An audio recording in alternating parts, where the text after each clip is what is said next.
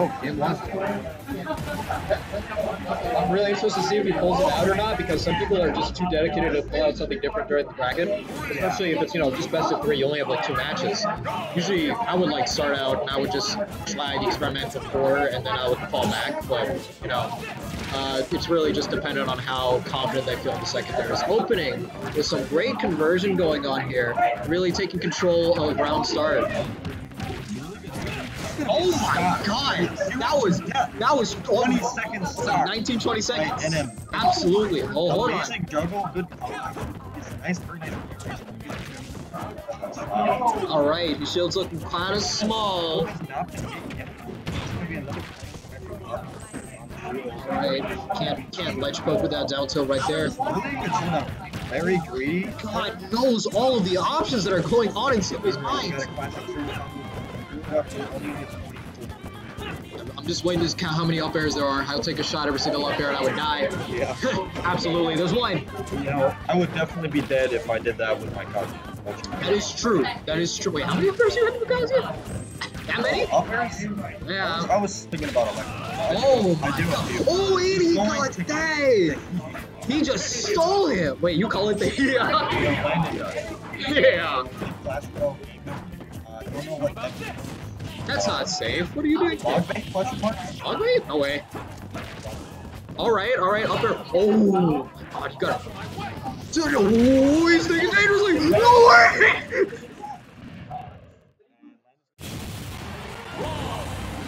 Wow. That was like the first minute, wasn't it? Hold on. Oh, wow. That is the craziest pop-up, man. Yo, I am digging it. Yo, they love title D from Kate Icarus. Mike. I respect it. If you have a gun, you know what to do. Can someone write that down? That's a great quote to live by. If you have a gun, you know what to do. Falco definitely has a gun, and Falco will use that laser. That is true. I think we gotta see some slow gameplay here. I mean, and I'm just coming in like really well, obviously, but I think we gotta slow it down a little bit. I think from at least on Cybil's part, in order to take control of this set. Yeah. No, but immediately gonna combo here. There's 5 approaching, which is cool. Are they going back to small them? They did. Wow, I'm just really comfortable playing. They've played a lot, so it makes sense. Probably ooh, yeah, that's usually what I'm afraid. Wait a minute, no! It just always happens. That's the one thing I'm afraid of in this matchup is that you can just ledge guard Chrom easily, obviously, but oh, neutral B, interesting choice. Yeah, he did like pivot, cancel, neutral B. I mean, yeah. Not true, but yeah, I feel like. He's honestly can get red. My dodge is really strong in ultimate. I kind of like it.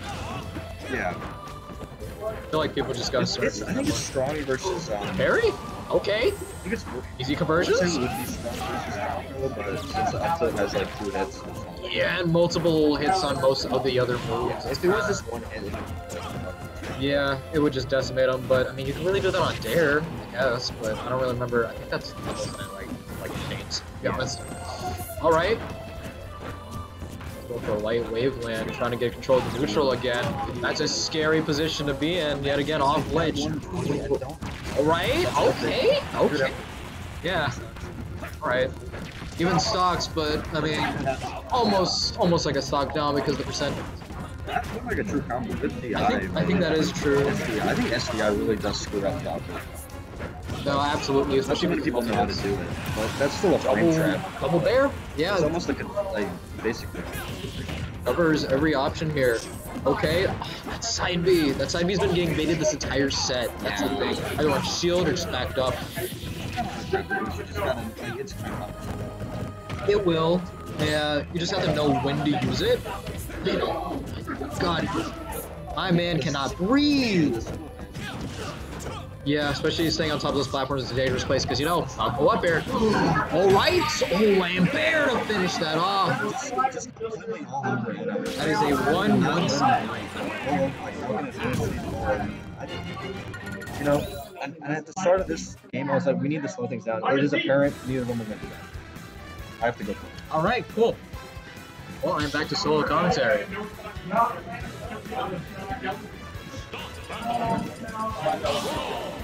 Alright, we're seeing the Chrom Falco one more time.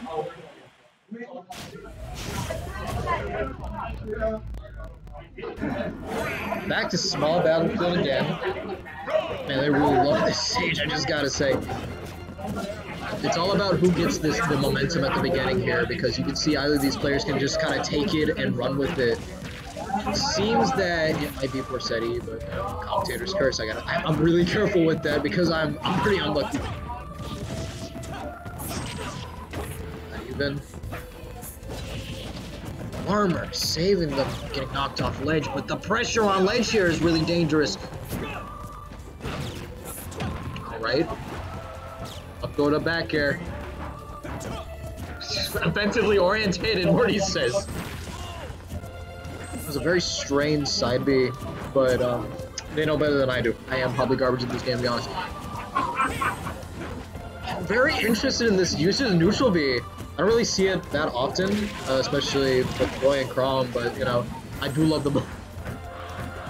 I'm not sure if that's just a lot of base knockback or what it is, but there, no, a bait, just to go into up air. Definitely baiting the falling option out of Chrom, trying to, because, you know, hold on, what was that? Was that an air? Okay, F-tilt. Probably the quickest option there. Is that the tell? Alright, that's good to know. That's unsafe, man, come on. Alright, yo, oh, they just want to stop. Wow, I mean, understandably, I would do the same thing. I'm greedy as hell, and I would do that. Okay. Yeah, no, that up B was fun. Alright, yo, up air conversion.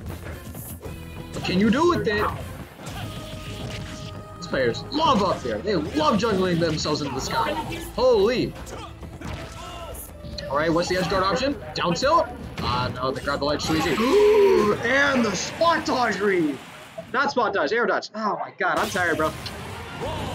That was gross. Just held it for a little bit longer. It's Destroyed Sky World, I think.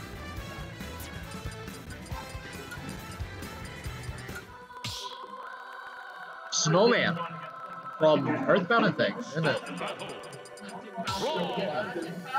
Captain Falcon? And then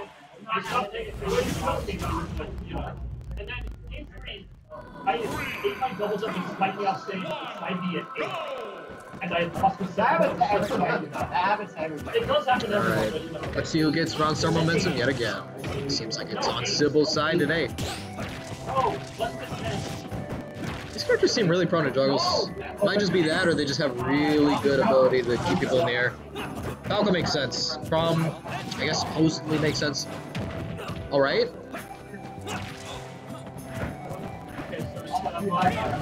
Oh my god, that wave bounce neutral B. Love to see it, dude. Okay. No nair to back air. That's a great ledge guard. Careful. Oh no! Wait. Tex. I think Forsetti is actually just trying to get up B off stage. I mean, it's definitely a surefire way to kill, but oh my god, the risk. It's worth the reward. Okay. Gives a fast fall.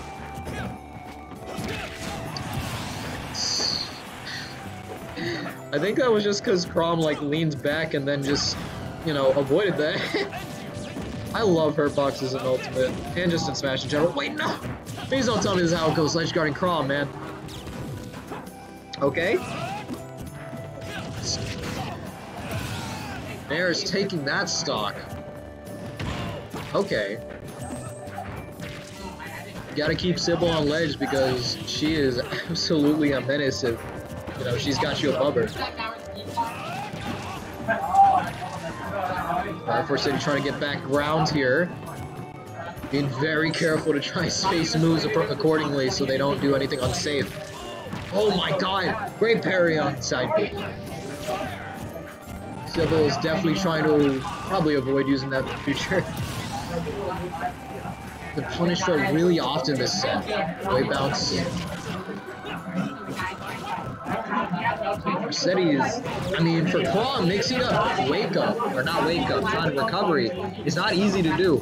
But mixing up, oh no, wasn't close enough to ledge. Mixing up heights is probably the best thing you can really do in this matchup. Oh my gosh, it's tense, dude. Got each other on the ropes here. Got one with a great horizontal recovery and one with great vertical. But, God, if Rossetti is off stage, it's just a spike waiting to happen. Oh my God.